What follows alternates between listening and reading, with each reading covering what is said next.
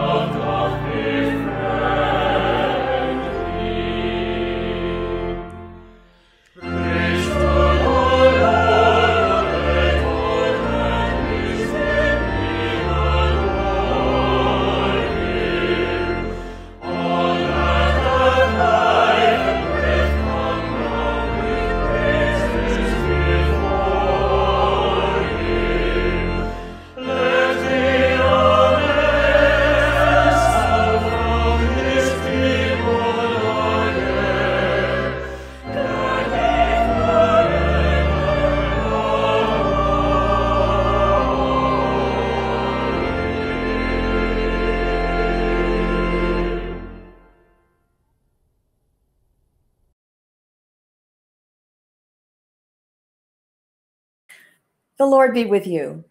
And also with you. Let us pray. O God, you have prepared for those who love you such good things as surpass our understanding. Pour into our hearts such love towards you that we, loving you in all things and above all things, may obtain your promises, which exceed all that we can desire, through Jesus Christ our Lord, who lives and reigns with you and the Holy Spirit, one God, forever and ever. Amen.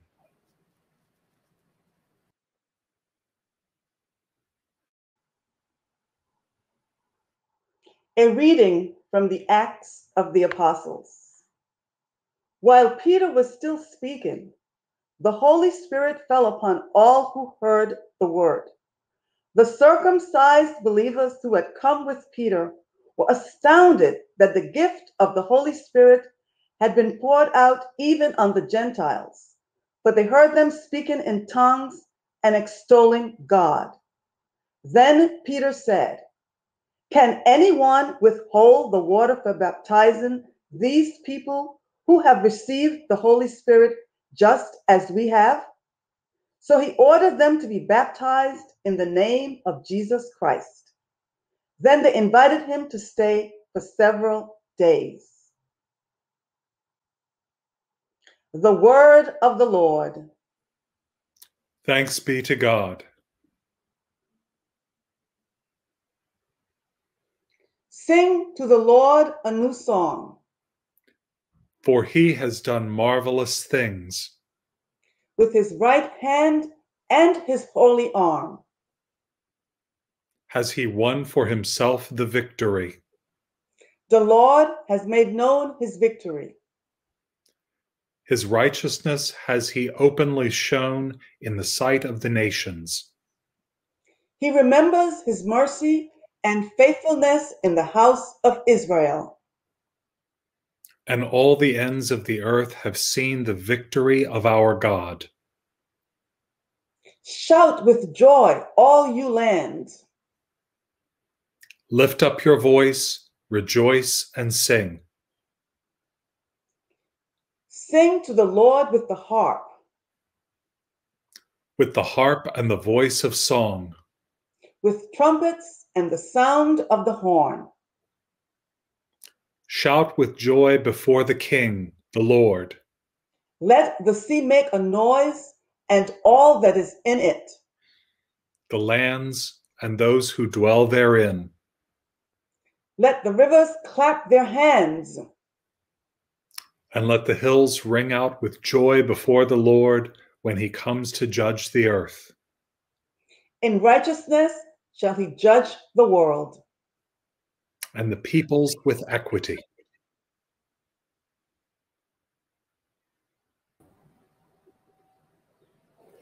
The Holy Gospel of our Lord Jesus Christ according to John. Glory to you, Lord Christ. Jesus said to his disciples, "As the Father has loved me, so I have loved you. Abide in my love. If you keep my commandments, you will abide in my love, just as I have kept my Father's commandments and abide in his love. I have said these things to you so that my joy may be in you, and that your joy may be complete. This is my commandment, that you love one another as I have loved you. No one has greater love than this, to lay down one's life for one's friends. You are my friends if you do what I command you. I do not call you servants any longer, because the servant does not know what the master is doing. But I have called you friends, because I have made known to you everything that I have heard from my Father.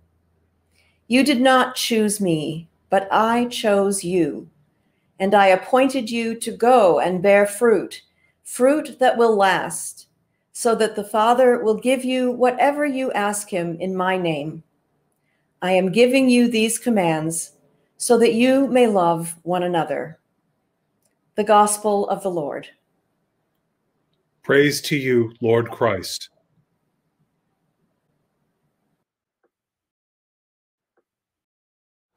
War has broken out in Israel. Armies from the east have crossed the Jordan and occupied the entire western bank of the Jordan River and moved toward Jerusalem, which has already been captured. The walls of the city have been razed and the temple has been destroyed. Most of the population have been captured, deported to Babylon, and forced into slavery. Even though this sounds like a very modern scenario, what I've just described actually happened some 600 years before Christ was born. And it is noted in many places in the Bible, since it is such a tragic and momentous event, in the books of 1st and 2nd Kings, Nehemiah, Psalms, Isaiah, and Ezra, among others. Giuseppe Verdi wrote an opera about the exiled called Nabucco, and its most favorite music is the chorus of the Hebrew slaves, which references Psalm 137, "By the waters of Babylon we sat, and yea, we wept." Being in exile is always a harsh and difficult thing. Anyone in exile is cut off from the known and the familiar, from friends and family and the normal patterns of life. For the last almost 2 years now, we've been in a sort of exile, haunted by an unseen enemy and afraid. We've been in lockdown, businesses have closed, we're separated from friends and family and isolated. Our normal patterns of life have been disrupted, including Sunday worship in the cathedral. This has been painful for all of us. In a personal way, I miss gathering with all of you to sing God's praises, to celebrate God's mercy and forgiveness, and especially to receive the sacraments. Of course, God is everywhere and not confined to a building or a place. I remember the story of a young boy who was awakened one night by a terrible thunderstorm. His mother came into his room to comfort him, and she said, "You don't have to be afraid. God is everywhere." "I know that," said the little boy, "but sometimes you just need somebody next to you with skin on." And that's what we have all missed in the past year and a half, being together in a physical way, to sing and pray and touch and receive one another's blessings and God's. Throughout the pandemic, the cathedral has remained open to its mission in various ways: individual visitation and prayer, the cathedral school, community services such as COVID testing and blood drives, outdoor concerts and vigils on the front steps, our Sunday soup kitchen and clothing closet, and the ACT program for children. Thank God for all those who have taken part in these various events and who have given so generously in service to others as we take our mission forward. And thanks, too, for those who have contributed financially so generously in support of our mission to the community and the world. Soon, in the next few months, we will begin to resume more normal patterns of public worship and gatherings. Come July, it is my expectation and plan that we will resume a weekday service of daily Eucharist in the cathedral. In September, God willing, we will resume Sunday worship in the cathedral. The chapter, that is the cathedral clergy, have been working and praying to discern what Sunday schedule and what worship will be like when we return from our pandemic exile and regather. There will be Eucharist at 8 o'clock each Sunday morning, though we will be receiving the sacrament in accordance with diocesan guidelines. That is, we will only receive the bread and not the chalice. In the beginning of our resumption of public worship, our main service on Sunday morning will be a more classical Anglican service of sung morning prayer with sermon and choir. All will be done in accord with government and diocesan guidelines. As plans mature, there will be more specific information coming. No doubt, life will be different as we move out of the pandemic, and we will all have to make adjustments.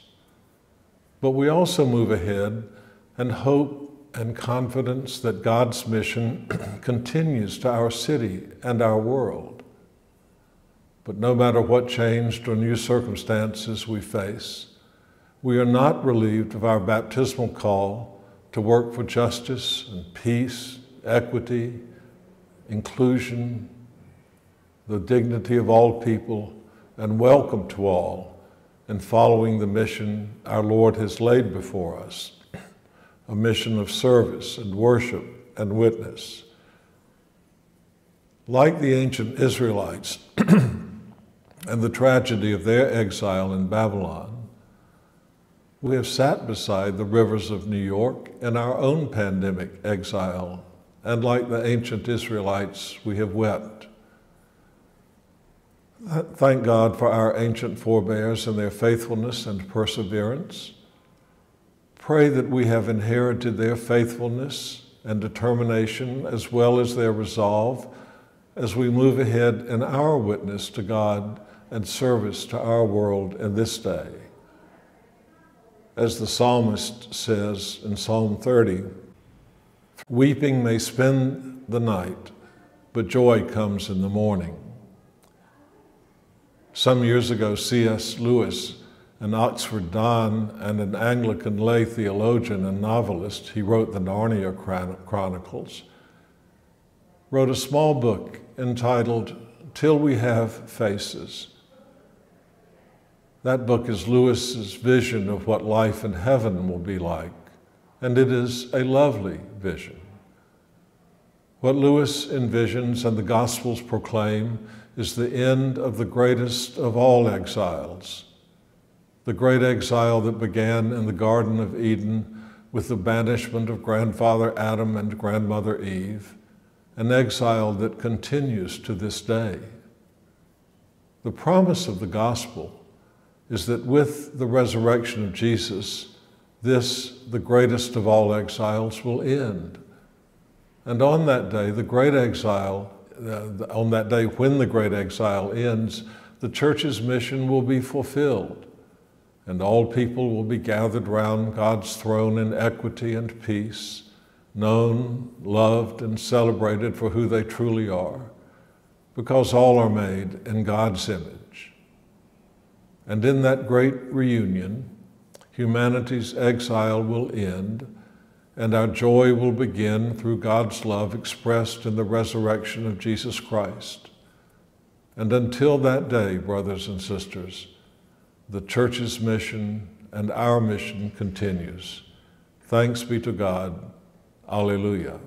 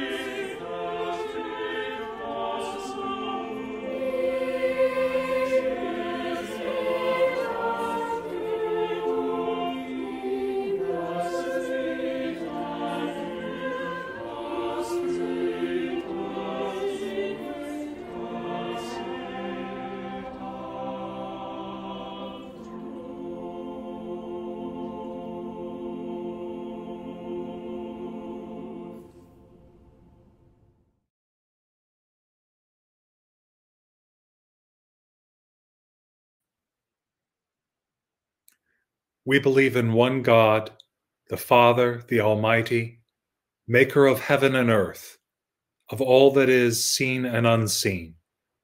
We believe in one Lord Jesus Christ, the only Son of God, eternally begotten of the Father, God from God, light from light, true God from true God, begotten, not made, of one being with the Father. Through him all things were made. For us and for our salvation, he came down from heaven. By the power of the Holy Spirit, he became incarnate from the Virgin Mary and was made man. For our sake, he was crucified under Pontius Pilate. He suffered death and was buried. On the third day, he rose again in accordance with the Scriptures. He ascended into heaven and is seated at the right hand of the Father. He will come again in glory to judge the living and the dead, and his kingdom will have no end.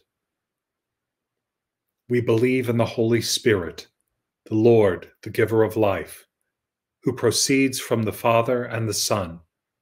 With the Father and the Son, he is worshipped and glorified. He has spoken through the prophets. We believe in one holy Catholic and Apostolic Church. We acknowledge one baptism for the forgiveness of sins. We look for the resurrection of the dead and the life of the world to come. Amen.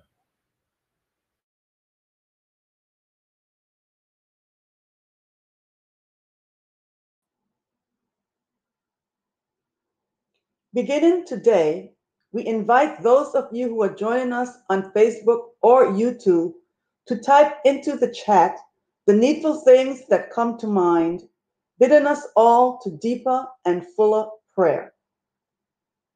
In peace, let us pray to the Lord, saying, Lord, hear our prayer. We join all the world's Anglicans today in praying for the Anglican Church of Kenya. In the diocese today, we are praying for Episcopal Charities of New York. Especially, let us pray that the ministry of the new director of Episcopal Charities, the Reverend Kevin Van Hook, will bring forth a rich harvest. Let us pray to the Lord. Lord, hear our prayer. Let us pray for all ministers of the many religions and Christian denominations who gathered on the cathedral steps on Thursday in the hope of becoming more useful in efforts to respond to civic crises like COVID, and those who gathered with them and the communities from which they come. Let us pray to the Lord. Lord, hear our prayer. Let us pray for the people of Islam, as on Wednesday they mark the end of their Ramadan fast. Let us pray that the festival of Eid al-Fitr be a time of great joy for them, especially for the Muslim community here in New York. Let us pray for the reconciliation of all who proclaim that God is one. Let us pray to the Lord. Lord, hear our prayer. Let us continue to pray for an end to the COVID-19 crisis. Especially, let us pray for the people of India as they struggle to care for the sick and to tend the bodies of the dead. And let us pray for the conversion of those who continue to deny that the pandemic is real. Let us pray to the Lord. Lord, hear our prayer. Let us pray for all the nations of the world. This week, let us bring before God, especially the people of Colombia and their strife, and the people of Mexico as they mourn those who died in the subway overpass collapse. Mindful of the nations and their governments, for whom else should we pray today? Let us speak it aloud or type it into the chat.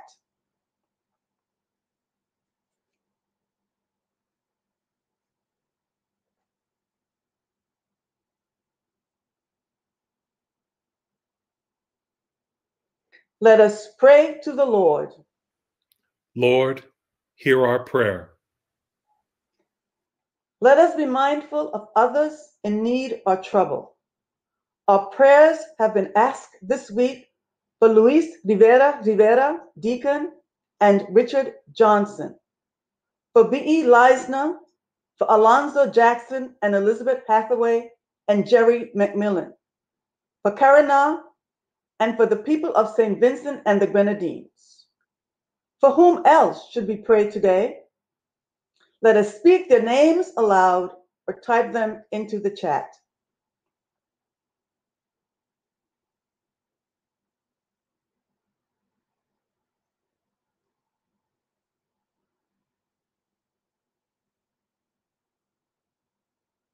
Let us pray to the Lord.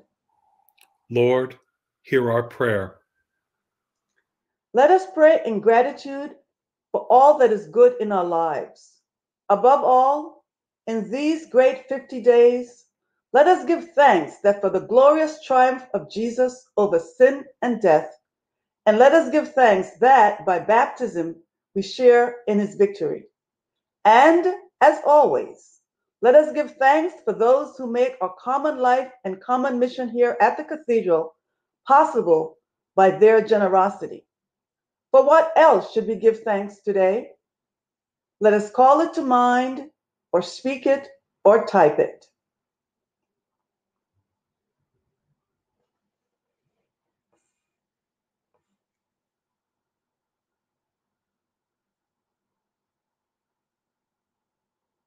Let us pray to the Lord. Lord, hear our prayer. Mother in God, on this Mother's Day, we give thanks for all mothers and for all those who give nurture to others. Let us pray to the Lord. Lord, hear our prayer. Let us pray for the dead. Our prayers have been asked this week for Soleil Leon, Nancy Steinberger, Warren Geisinger, and Sunil Mahaya. Let us be mindful of all others who have died, especially our sisters and brothers in Christ, that great cloud of witnesses. Let us name the ones we know and miss and mourn in silence, aloud, or in the chat.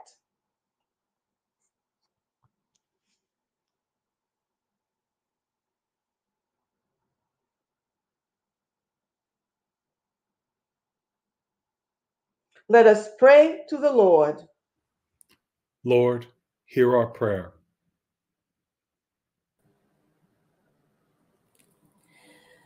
Grant, O God, that your holy and life-giving Spirit may so move every human heart, and especially the hearts of the people of this land, that barriers which divide us may crumble, suspicions disappear, and hatreds cease, that our divisions being healed, we may live in justice and peace.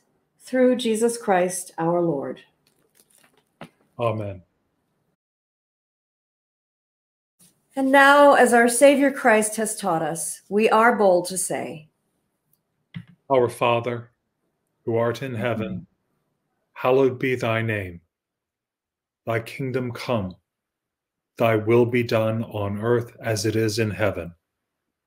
Give us this day our daily bread, and forgive us our trespasses, as we forgive those who trespass against us. And lead us not into temptation, but deliver us from evil.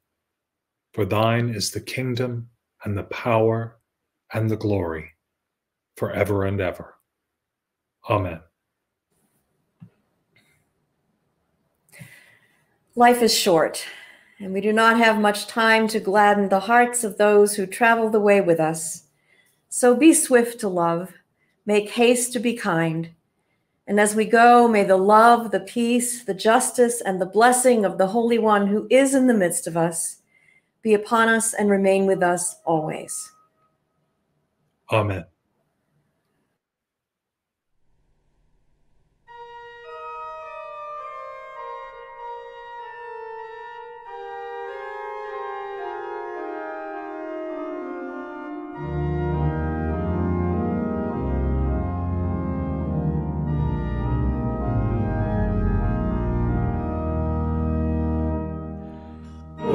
Jesus, my God, promise to serve.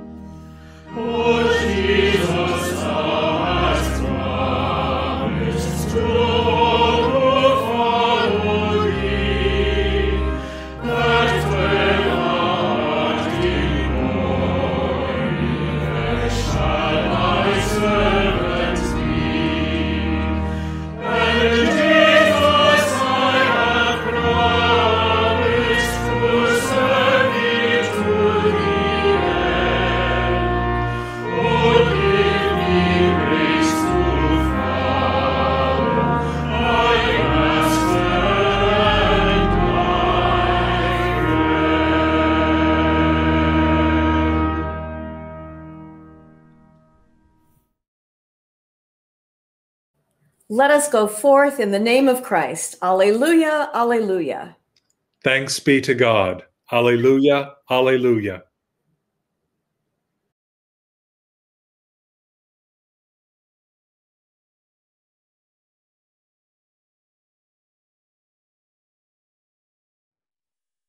Hi, my name is Patrick Berquist, and I'm the Director of Programming here at Episcopal Charities in the Diocese of New York. Sunday, May 9th will be a great day. First, it's Mother's Day, so we're going to be celebrating and remembering what our mothers have done and what so many mothers around us have done for us. Second, in the Diocese of New York, it's Episcopal Charities Sunday, where we highlight the good work that so many of our programs are doing, particularly on this day, those working in food insecurity. We all know that this last year has been overwhelming. And it's been particularly overwhelming for those who struggle with food security. It's in this context of a pandemic that our programs, the 60+ feeding programs in the Episcopal Charities world, have stepped up in abundance and with the spirit of abundance to meet this need.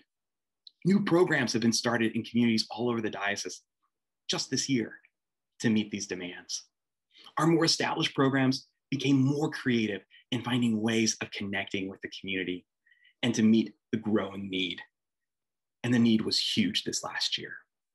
At the peak of the pandemic, food pantries were experiencing a 350% increase in need based on their previous year of 2019. And Episcopal Charities stepped up. Not only were we able to get hundreds of thousands of dollars into these critical programs, but we were also able to create a network of support for many of these leaders. We know the work's not done. The pandemic isn't going anywhere.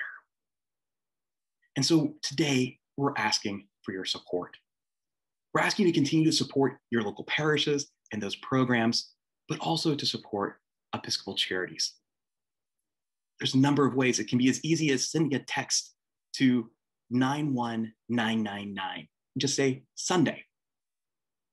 Many parishes are taking special collections on the 9th.